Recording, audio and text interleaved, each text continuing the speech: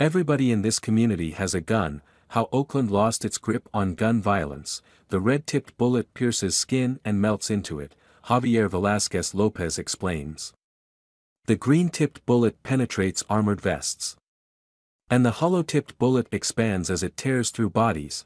At 19, Velázquez Lopez knows a lot about ammunition because many of his friends own guns, he said. They carry to defend themselves in East Oakland, where metal bars protect shop windows and churches stand behind tall, chain-link fences. Some people even hide AR-15 style assault weapons down their pants legs, he said. It doesn't feel safe. Wherever you're at, you're always anxious, said Velázquez Lopez, who dreams of leaving the city where he was born. You're always wondering what's going to happen.